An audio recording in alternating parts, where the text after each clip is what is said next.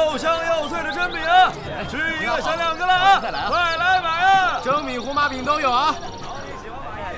哎，好，蒸饼、胡麻饼刚出锅，来2个。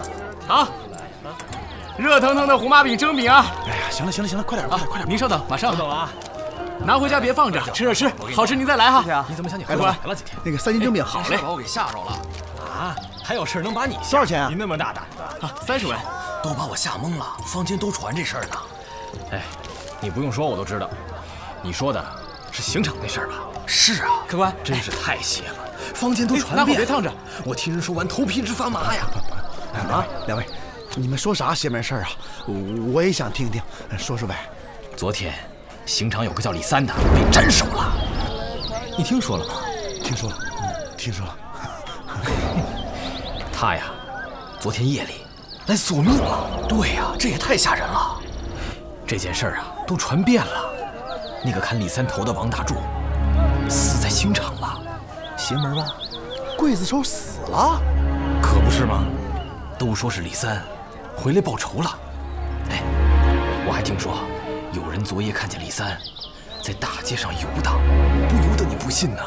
这光天化日之下，这鬼魂之事啊，不可信啊！你不信？那王大柱的尸体还在刑场躺着呢。你要不信就去看看吧。哎，你的饼。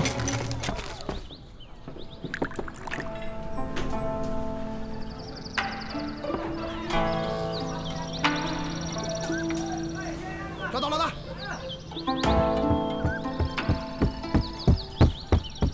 有消息啊！想先听好的还是先听坏的？好消息。柳安坊新开了一家蒸饼店，我排了一上午，终于让我抢到了。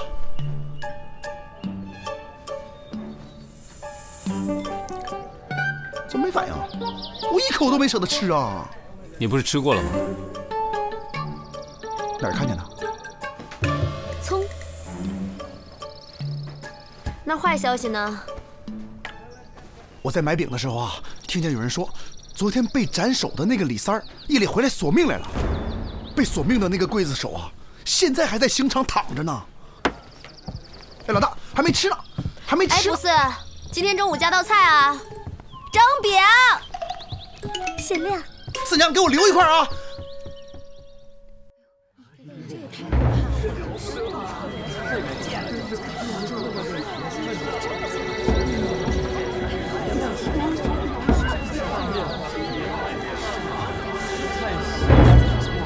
你说你昨天真的看到李三了？这怎么可能啊！我也不信。让一下。这是谁家的闺女？这种地方也敢乱闯？不怕关？难道不怕危险？仵作长得这么好看，还真是可惜啊！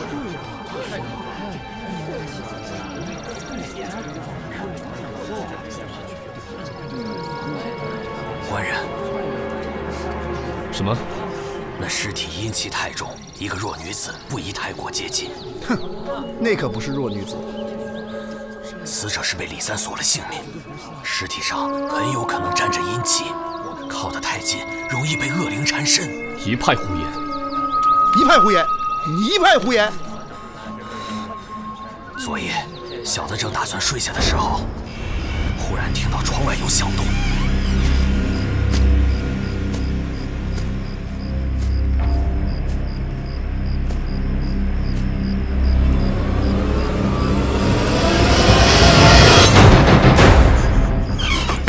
小的原本也不信这些神鬼之事，若不是昨夜亲眼见到李三在大街上游荡，有谁能相信把头缝上还能复活呀？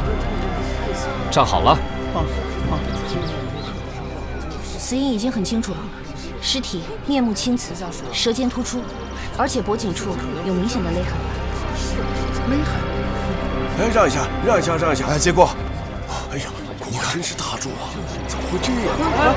怎么了？这是大柱之妻呀。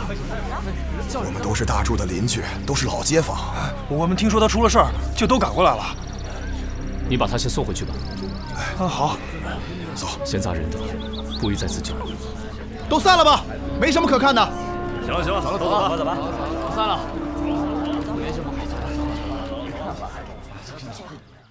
来，接下来我们还有更精彩的压轴表演啦！走过路过不要错过，全长安独一份啦！哎，最近这事儿真挺多的，够累的。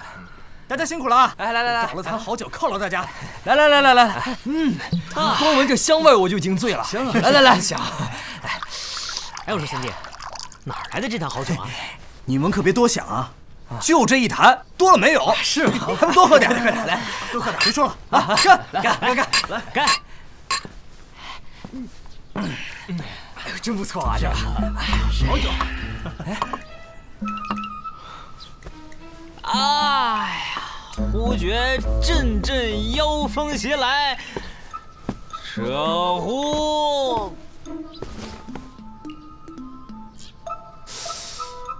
官爷，您这事业线很清晰啊。3坛，案子破了，酒就归你。 4坛。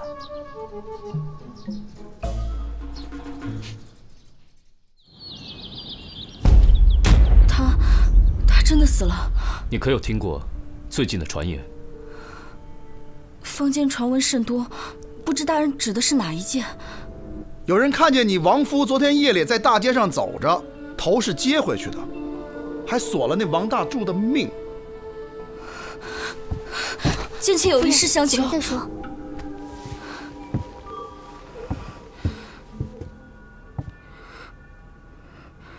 这事埋在我心中已久，可又不知道上哪说理去。实不相瞒，我家李郎是含冤而死啊！不知各位官人可曾听闻过沉香酒铺？知道。在附近小有名气，酒香而且便宜。真的？哪儿的？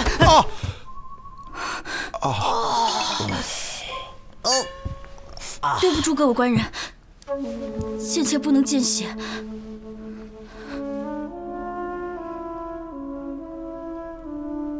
啊，还不把血擦了？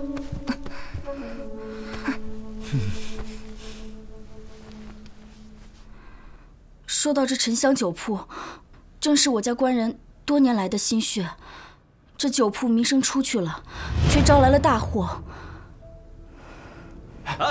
1、2、3，开炉喽！哎呀，来我来尝尝，闻着真香啊！确实不错啊！我来尝尝。真是好酒啊！这一坛搬过来。确实不错。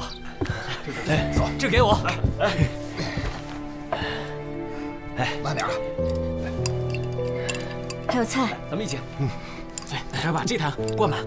咱们家酒啊，卖得可好了。 新酒出炉喽！我来一坛，别洗，每个都有，拿好了，每个都有啊，别洗了。来，就指着你家这酒了。好，给您。特别香啊！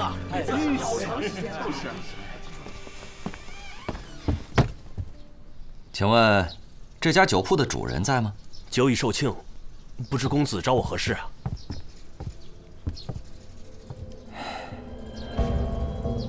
你就是大名鼎鼎的李三喽？小的不敢当。有客人来了，上茶。这就来。久闻沉香铺的大名啊，今天总算是眼见为实。区小店，不值一提。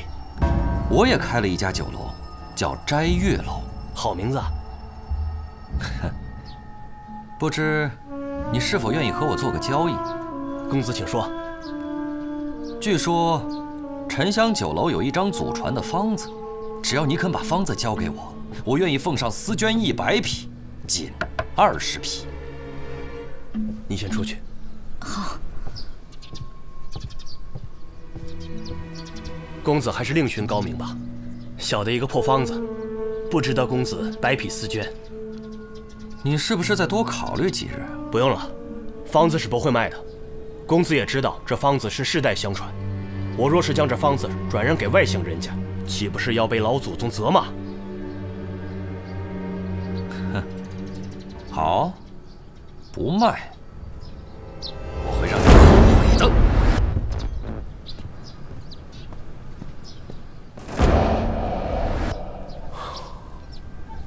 闪开！闪开！闪开！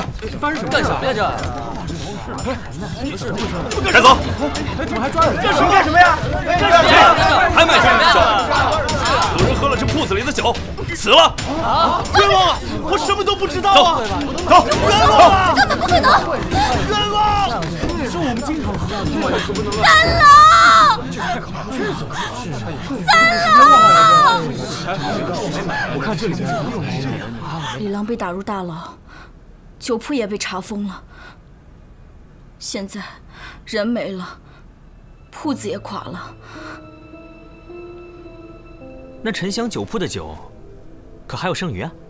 都在我家酒窖里。现在我家中还有几坛，正好。能不能拿过来？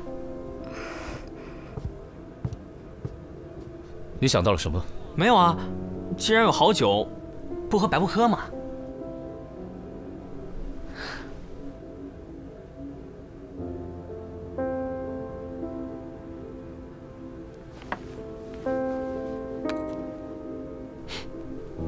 你知道这是什么吗？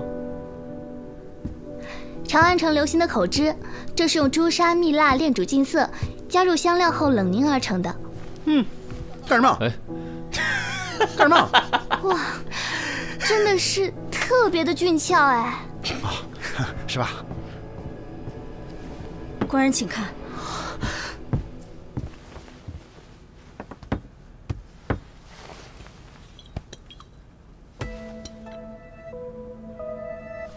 闻上去倒是好酒，不过是不是真的好酒？能喝上一杯就更好了。哎，这酒可喝死过人。你可认识花三弟啊？不认识。那你为什么会杀害王大柱？官人何出此言？我一妇道人家，怎会行杀人之事？人当然不是你杀的，而是你指使花三弟去杀的。你在胡说什么？花三弟今日早晨端了一坛好酒，我一闻那味道便知是你们家的酒，而且花三弟这人沾酒必醉，3杯下肚就什么都说了。难道你还不承认花三弟的酒是你送给他的吗？贱妾不应该骗官人，这酒的确是我赠予花三弟的，可是我从未指使他去杀害王大柱。这王大柱与我无冤无仇的，我怎么会？王大柱可是杀了你夫君的。如果我推测的没错的话，那日在街上出现的李三，也正是你让花三弟假扮的吧？你不甘心你的丈夫含冤而死，为了引起人们的议论，所以你就制造了死人复活的假象，好让官府重新介入调查。我说的这些都没错吧？官人说的句句属实，我实在没有办法才出此下策。可这王大柱的死与我并无关系，望官人明察，望官人明察啊！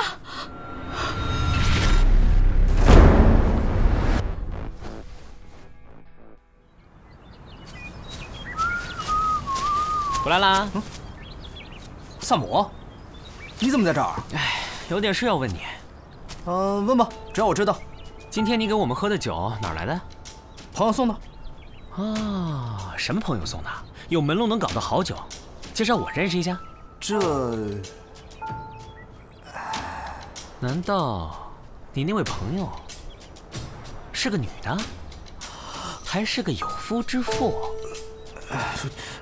我算一下，这女的她丈夫姓李，对不对？你又知道了。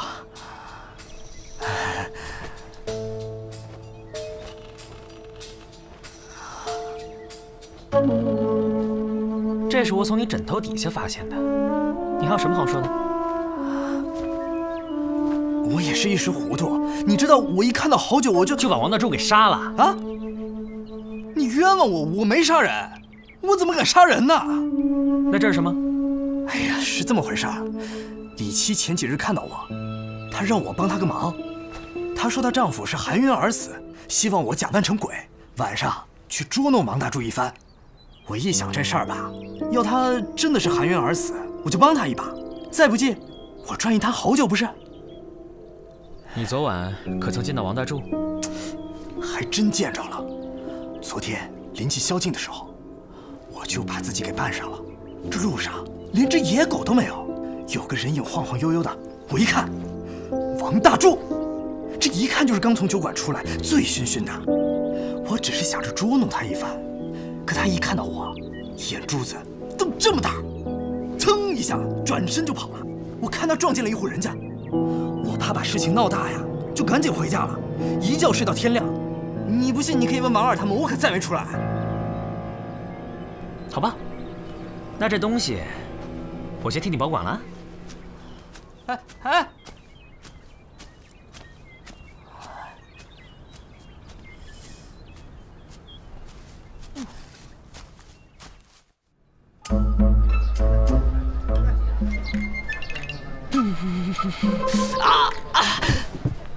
你在李三家又信口开河？哪有？没有证据，我也不会轻易下定论。那证据在哪儿？在脸上。哎呀，你这人怎么开不起玩笑啊？不说清楚不许吃。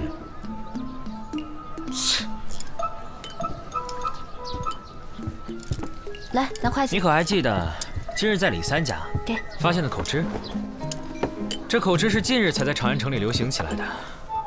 每次只需用指尖轻轻抹一层涂于唇上，便可让女子看起来娇艳动人。子苏，我说的没错吧？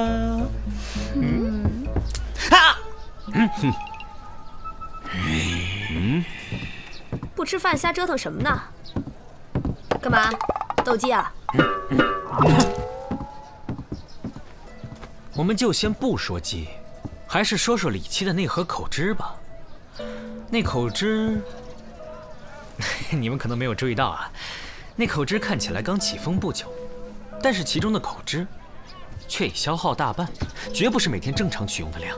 哎，还有，你记不记得我们刚进李家的时候，李七看到三炮流鼻血，就马上挡住视线，说自己不能见血。所以我推测，李七便是用这口汁代替血，在花三弟的脖子上画出血痕，然后再用绳子装饰。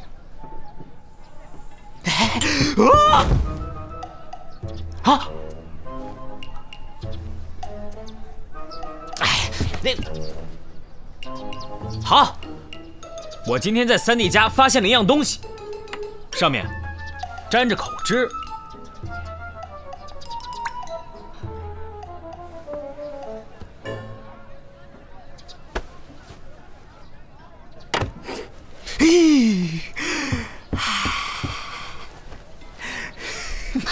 神皮面具！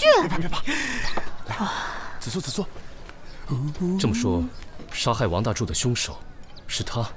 我看并非如此。双叶，尸体上有什么异常？我昨天仔细地检查了王大柱的尸体，上面的确是有一些……行了，行了，行了，吃饭的时候别说这些。吃饭，吃饭，吃饭，吃饭。吃饭了，吃了。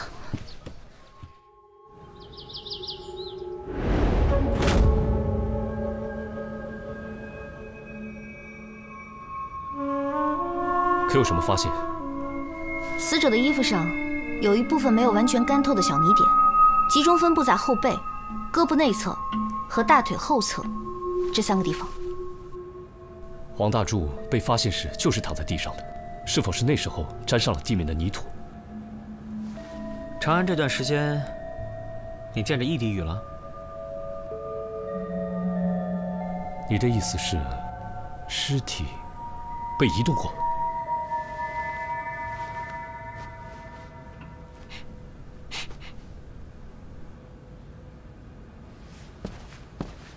不好了，王大柱的妻子死在了家。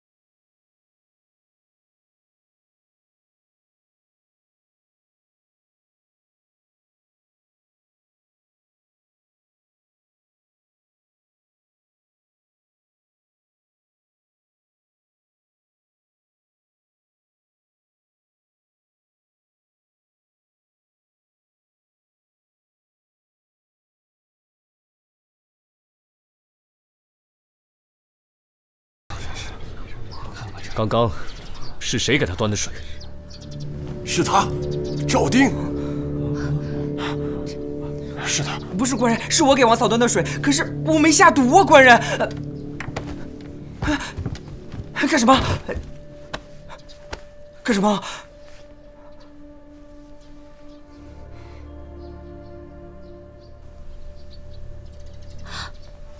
他的手上也有砒霜。啊！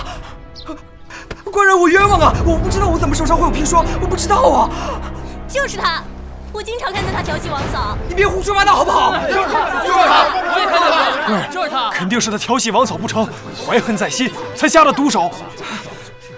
我是调戏了王嫂，但是我没下毒。证据确凿，还敢狡辩？真的不是啊，官人，真的不是，真的不是啊！啊！真没想到，究竟是这样的没想到，这太坏了，是这样的人，就怕这种。这位大哥，你看什么呢？啊，我是看到你脖子上这个吊坠十分特别，忍不住多看两眼。啊，这是一朋友抵债给我的，珊瑚而已。啊，是，告辞。赵丁，走吧。哎，什么情况这是？收摊了。收摊了啊！凶犯抓住了。可以啊，三炮，我就晚来一会儿，凶犯都抓到了。嗯。怎么死的？砒霜中毒，凶手把砒霜涂在了手上，趁着给王七端水，把砒霜溶进了水里。我冤枉的，我不知道砒霜怎么会在我手上。还在狡辩，带走。哎，等会儿，能不能让我跟他聊会儿？哎，我说，我们这凶手都抓住了，你还有什么可聊的呀？三炮，你们俩留下。是。我们先回去整理案宗。哎我。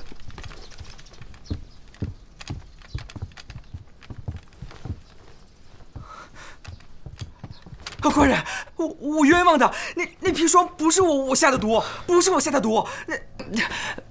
坐。官人，让你坐你就坐。啊。刚刚有几个人？刚刚好多人啊。我是问你屋里有几个人？屋里边有刘芳，我、青姐和沈家小妹，还有老吴。5个人。那你说说，王琦死前都发生了什么？越详细越好。王嫂说想要喝水，我就去端水。我看到老吴在不停地擦着一个杯子。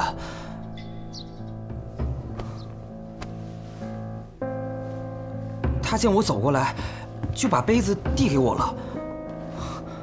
就是这样。后来呢？后来，我端着水走到床边，我走得比较急，绊了一下，还是刘芳扶了我一把。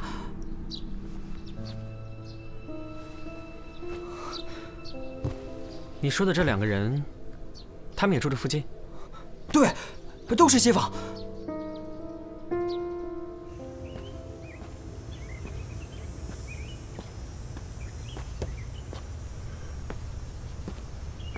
有人在吗？有人吗？哎，这位公子，你大叔，我赶了挺远的路，方不方便请我讨杯水喝？哎呦，当然可以了。这鬼天气啊，又闷又热的，到屋里吧。哎，里边请。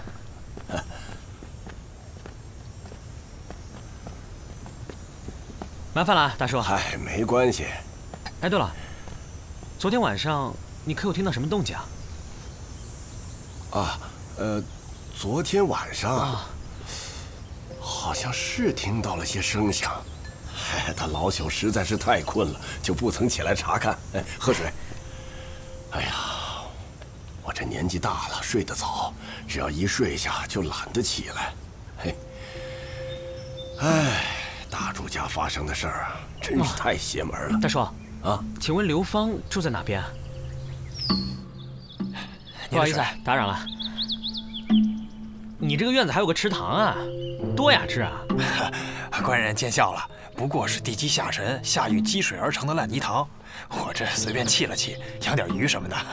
哦，哎，对了，王大柱事发当晚，你在哪里啊？那晚我贪多了几杯，很早就睡了。那你有没有听到什么动静？哎呀，我这喝多了，睡得沉，没听到什么动静。官人，这案子不都结了吗？难道有什么变故？哎呀，能有什么变故？我呢就顺便来讨碗水喝，然后呢随便问两句啊。走了，哎，别送了啊。哎。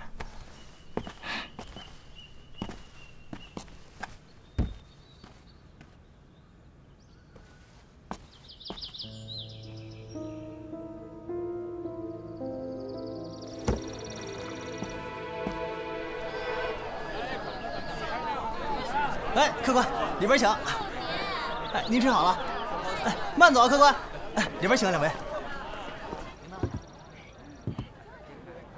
王大柱跟王七的案宗已经整理的差不多了，只不过还是有些可疑之处。知道了。凶手抓到了吗？萨摩跟他耗着呢。哎呀，我们老大因为这个破案子，已经好几天没有睡过一个好觉了。跟我走。给你们老大准备点好吃的。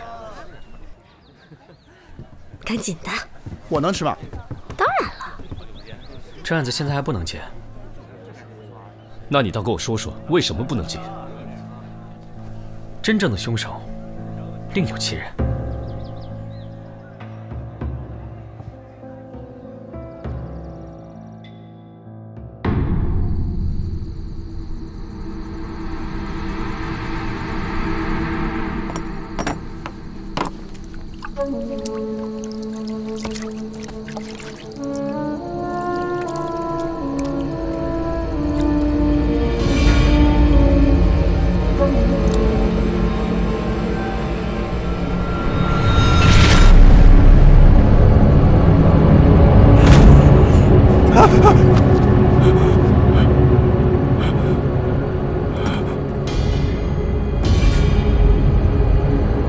王嫂，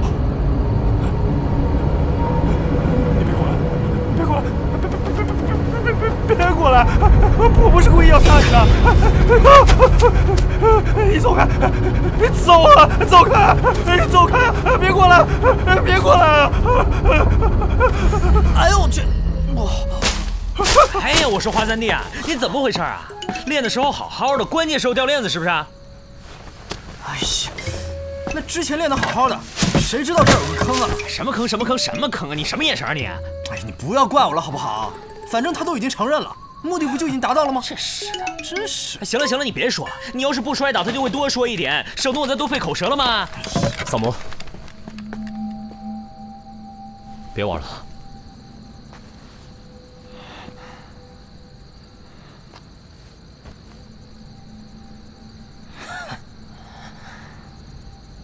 你不是说案子已经结了吗？是，案子是结了，现在正式结案。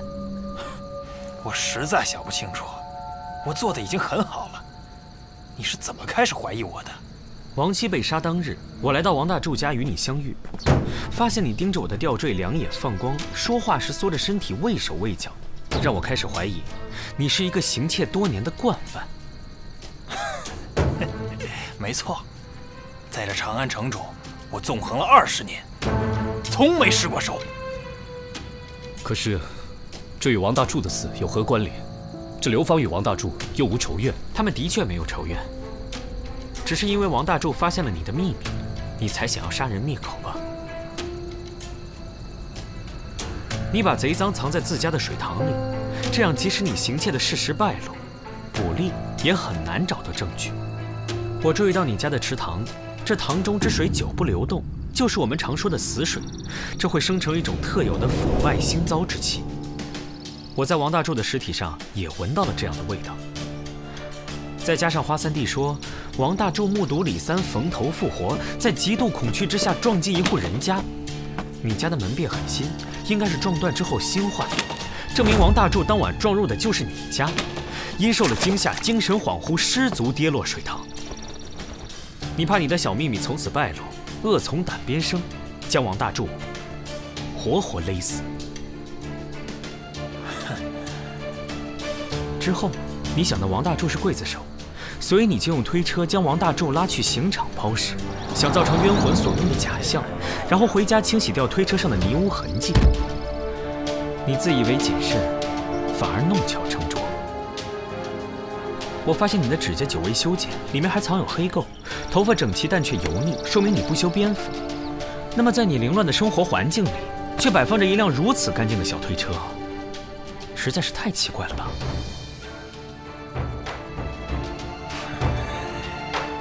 那天给你的那碗水太贵了。没错，他自己不长眼睛，看见了我在水塘里藏东西，我怎么可能让他活着？可是王琦是一个弱女子，你为什么还要残忍地杀害她？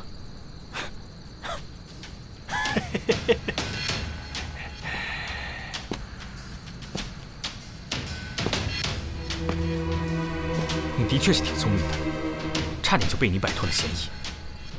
你想把嫌疑全部推到邻居赵丁身上，因为他才是那个把水端给死者的人。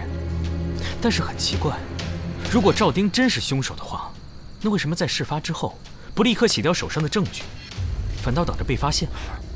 所以，我就将凶手锁定在老吴，还有你身上。老吴在别人家里莫名其妙地擦起杯子来，很是奇怪。可后来我去了老吴家一趟，便豁然开朗。老吴应该是一个有轻微洁癖的人，所以他才会把家里的东西都码得整整齐齐，擦拭杯子也就顺理成章。那么凶手只能是你。事发当日，你首先在手上抹上砒霜沫，然后故意绊了端水的赵丁，又假装好心将他扶住。你是个窃贼，手脚本来比普通人都快，你就趁机将砒霜抹在了赵丁的手上和杯子里。你自认为自己做的天衣无缝，环环相扣，可在我看来，只会让你的嫌疑越来越大。你现在可以告诉我为什么要杀害王琦了吧？那是他自己找死。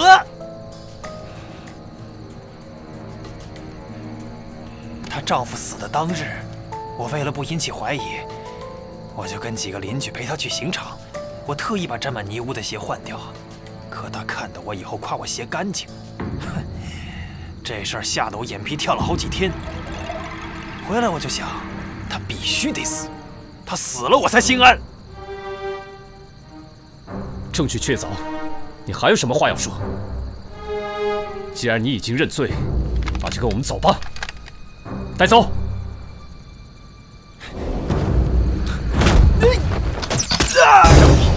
兄弟们，拿下！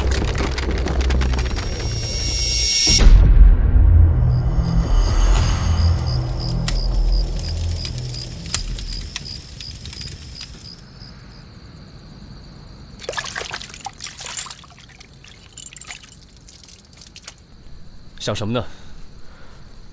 伽罗圣殿，为勇者居之；圣火清凉，为勇者御之。什么意思？没什么。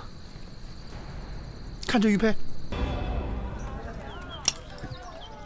啊，玄兄，嘿，你们听说了吗？那斋月楼的掌柜被抓起来了。活该，做出这种事情，真是财迷心窍。是啊，幸好沉香酒铺又回来了，要不喝谁家的酒都不是味儿啊。那还在这儿干嘛呀？去沉香酒铺啊！走，沉香酒铺去。走，走。怎么嫌我的酒不好喝呀？喝酒伤身，请各位切勿贪杯。为了您的妻儿，千万不要酗酒。李少卿，我正在给我的食客们进行营养知识讲座，课已经结束了，不好意思，下次请早。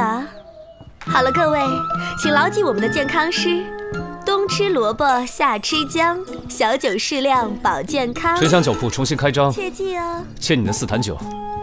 那三毛啊，沉香酒铺老板娘多讲究啊！为了表示感谢，送你4坛酒啊！送呢？哎呀，这就像……走了，走了，走啊，小心点儿。说你呢，后边的。